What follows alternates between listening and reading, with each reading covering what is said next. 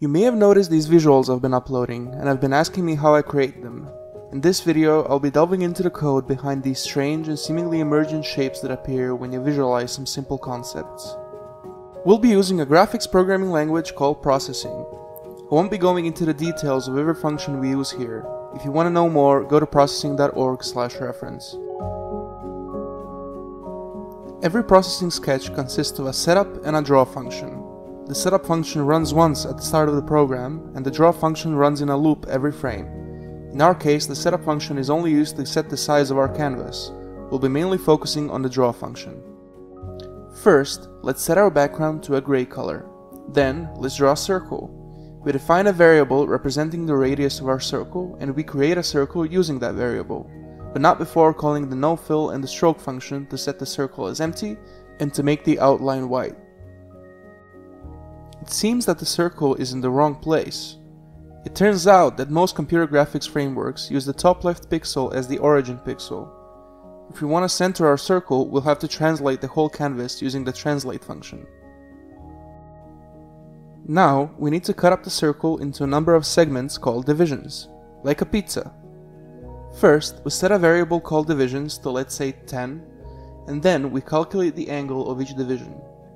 If the entire circle is 2 pi, then the division angle is 2 pi over the number of divisions. Let's iterate over all of our divisions, and just so we can see what we're doing, let's draw a small circle for each of them. But what x and y coordinates should we use for our small circles? To get the coordinates of the perimeter of our large circle, we can use the parametric form of the circle equation. In our case, the angle will be the current index multiplied by the division angle we calculated earlier. Let's try that in our code. And now we have points in our circle. The idea behind these visualizations is that each of these divisions has an index, and we can use a function to map these indices from one to another. For example, let's say our function is y equals x times 2. If x is for instance 4, corresponding to the point with the index 4, then y would be 8, and we connect the 2 points together with a line. To do this, let's first put our coordinate calculation into a convenient function called xyPosition.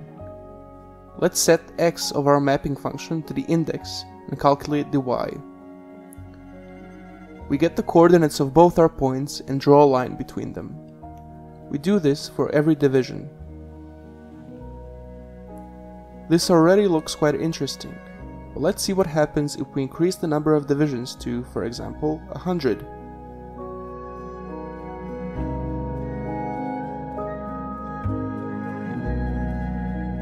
And if we change the number x is multiplied by smoothly, we can animate it.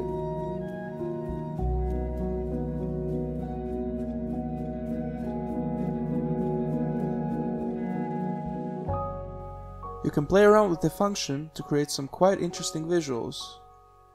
For example, if we just add a fixed number to x, we get this circular pattern, and if the number we're adding is exactly half to the number of divisions, each line just goes straight across the circle.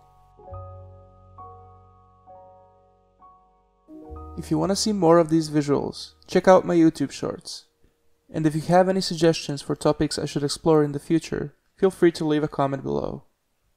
Thanks for watching.